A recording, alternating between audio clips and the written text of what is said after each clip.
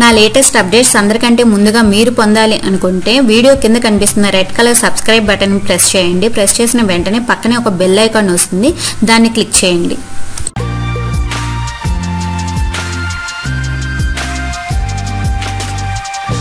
Hi friends, welcome to Telugu tech trends. Friends, ఈరోజు మనం PayPal account అనేది ఎలా క్రియేట్ చేయాలి, క్రియేట్ చేసేటప్పుడు మన డీటెయిల్స్ అనేవి ఎలా కరెక్ట్గా ఇవ్వాలి, అలాగే బ్యాంక్ అకౌంట్స్ అనేవి ఎలా లింక్ చేసుకోవాలి ప్రాపర్గానే చూద్దాం అనమాట. దీనికోసం మనం గూగుల్ సెర్చ్ ఓపెన్ చేసి పేపాల్ అని టైప్ చేసి సెర్చ్ చేస్తే paypal.com అనే వెబ్సైట్ వస్తుంది కదా.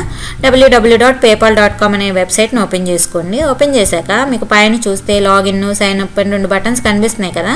ఇక్కడ సైన్ అప్ మీద క్లిక్ చేయండి. ఎందుకు అంటే మనం అకౌంట్ క్రియేట్ చేయాలి కాబట్టి. ఇక్కడ మనకి 2 టైప్స్ ఆఫ్ అకౌంట్స్ ఉన్నాయి, ఫర్ షాపర్స్, ఫర్ బిజినెస్ అని. బిజినెస్ అయితే మనం బిజినెస్ అకౌంట్ సెలెక్ట్ చేసుకోవచ్చు, లేదు అంటే మనం షాపర్స్ అకౌంట్ సెలెక్ట్ చేసుకుంటే సరిపోతుంది. మనం ఫస్ట్ షాపర్స్ అకౌంట్ క్రియేట్ చేసి కావాలంటే ఎప్పుడు కావాలంటే అప్పుడు మనం బిజినెస్ అకౌంట్కి కూడా మైగ్రేట్ అనేది అవ్వచ్చు. సో నేను అందుకనే ఫస్ట్ ఫర్ షాపర్స్ అని సెలెక్ట్ చేశాను. చేశాక మనకి స్క్రీన్ అనేది ఇలా వచ్చింది. ఇక్కడ ఏంటంటే మన కంట్రీ ఏంటి అనేది సెలెక్ట్ చేసుకోవాలి. అలాగే మన ఈమెయిల్ ఐడి ఇచ్చుకొని మనం పాస్వర్డ్ ఏమి ఇచ్చుకోవాలి, మన లాగిన్కి పాస్వర్డ్ ఏమి ఇచ్చుకోవాలి అనేది ఇక్కడ ఇచ్చేసుకుని కంటిన్యూ అనేది క్లిక్ చేసుకుంటే కనుక మనకి నెక్స్ట్ స్క్రీన్ అనేది వచ్చేస్తుంది. దీంట్లో మనం నేమ్, ఈ డీటెయిల్స్ అన్నీ ఫిల్ చేయాలన్నమాట. మన ఫస్ట్ నేము, లాస్ట్ నేము. ఇక్కడ నేమ్ ఇచ్చేటప్పుడు చాలా జాగ్రత్తగా ఇవ్వండి. మీ పాన్ కార్డ్ మీద ఏదైతే ఉందో అదే ఇవ్వండి. ఫస్ట్ నేము, లాస్ట్ నేము అనేది ఇస్తే సరిపోతుంది. మిడిల్ నేమ్ ఇవ్వాల్సిన అవసరం లేదు. మీ పాన్ కార్డులో ఫస్ట్ నేమ్ మీ నేమ్ ఉండి లాస్ట్ నేమ్ మీ సర్ నేమ్ ఉంటే అలాగే ఇవ్వండి, లేదా ఫస్ట్ నేమ్ మీ సర్ నేమ్ ఉండి లాస్ట్ నేమ్ మీ నేమ్ ఉంటే అలా ఇవ్వండి. నెక్స్ట్ అలాగే డేట్ ఆఫ్ బర్త్, ఇవన్నీ కూడా పాన్ కార్డులో ఎలా అయితే ఉన్నాయో అలాగే ఇవ్వాలి.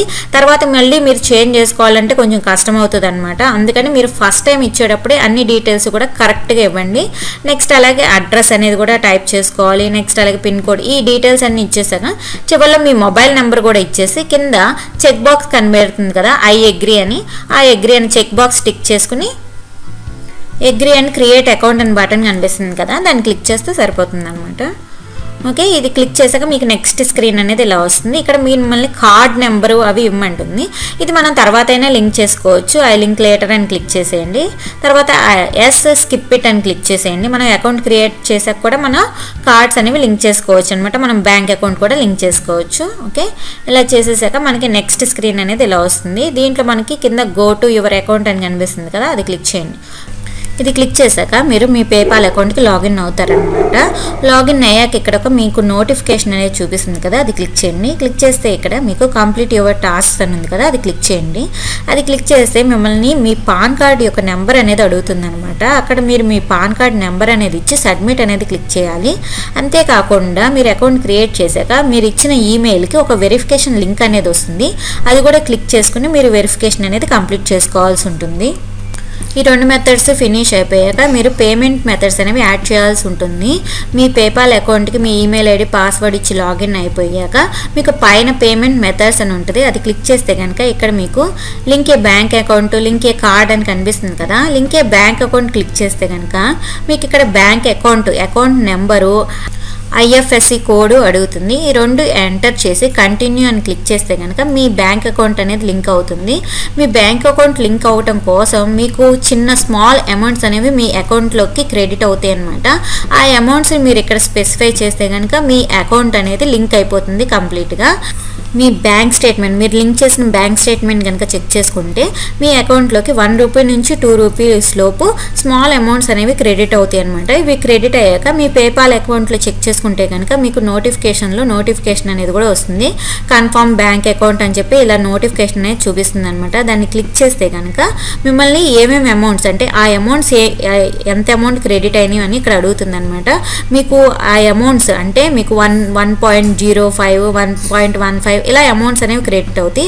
ఆ 2 అమౌంట్స్ ఇక్కడ మీరు ఇచ్చి కింద కన్ఫర్మ్ అనే బటన్ కనుక క్లిక్ చేస్తే మీ బ్యాంక్ అకౌంట్ కూడా కన్ఫర్మ్ అయిపోతుంది. అంటే మీకు ఆటో విత్డ్రా అనేది అయిపోతుంది. మీరు ఎక్కడైనా కానీ మీ పేపాల్ ఈమెయిల్ కనుక స్పెసిఫై చేస్తే చాలన్నమాట, మీ బ్యాంక్ అకౌంట్లోకి డైరెక్ట్గా అమౌంట్ అనేది విత్డ్రా అయిపోతుంది.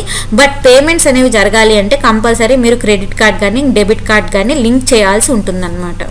మీ బ్యాంక్ అకౌంట్స్ కూడా కన్ఫర్మ్ అయిపోయాక మీరు మళ్ళీ పేమెంట్ మెథడ్స్ కనుక చెక్ చేస్తే ఇక్కడ మీకు ఇలా వస్తుంది. ఇక్కడ చూపిస్తుంది కదా ఆటో విత్డ్రావల్ అని చెప్పి, ఇలా మీకు గ్రీన్ కలర్ బ్యాడ్జ్ కూడా వచ్చి చూపిస్తుంది అనమాట. అంటే మీకు ఈ బ్యాంక్కి ఆటో విత్డ్రా అనేది అయిపోతుంది అనమాట. నెక్స్ట్ అలాగే మీకు పైన రైట్ సైడ్ టాప్లో సెట్టింగ్స్ ఐకాన్ కనిపిస్తుంది కదా, అది క్లిక్ చేస్తే ఇక్కడ మీ అకౌంట్కి సంబంధించిన ఇన్ఫర్మేషన్ అంతా ఉంటుందన్నమాట. ఇక్కడ మీరు ఏమైనా చేంజ్ చేసుకోవాలంటే చేంజ్ చేసుకోవచ్చు. నెక్స్ట్ అలాగే దీంట్లో సెకండ్ ట్యాబ్ సెక్యూరిటీ అని ఉంది కదా, అది క్లిక్ చేస్తే మీరు పాస్వర్డ్ చేంజ్ చేసుకోవచ్చు, సెక్యూరిటీ క్వశ్చన్ అనేది క్రియేట్ చేసుకోవచ్చు.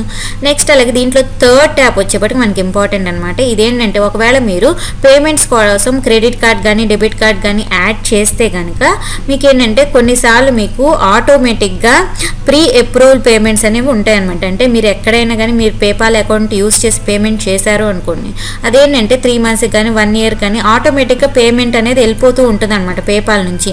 ఒకవేళ మీరు అలా ఆటోమేటిక్గా ఏదైనా కనెక్ట్ చేశారు అనుకుంటే కనుక ఇక్కడ మీరు చెక్ చేసుకుని ఆ ప్రీ అప్రూవల్స్ ఏమన్నా ఉంటే కనుక వాటిని మీరు ఇక్కడ డిస్కనెక్ట్ అనేది చేసుకోవచ్చు. లేదు అంటే మీకు తెలియకుండానే అమౌంట్ అనేది పేపాల్ నుంచి పేమెంట్ అనేది అయిపోతూ ఉంటుందన్నమాట. Thank you friends. మీకు కనుక నా వీడియో నచ్చినట్లయితే లైక్ చేయండి, మీ ఫ్రెండ్స్ అందరికీ షేర్ చేయండి. మీకు ఏమైనా డౌట్స్ ఉంటే కింద కామెంట్ సెక్షన్లో కామెంట్ చేయండి. ఇదే నా ఛానల్ చూడటం ఫస్ట్ టైం అయితే కనుక కింద కనిపిస్తున్న red colour subscribe button click చేసి నా ఛానల్ని సబ్స్క్రైబ్ చేసుకోండి.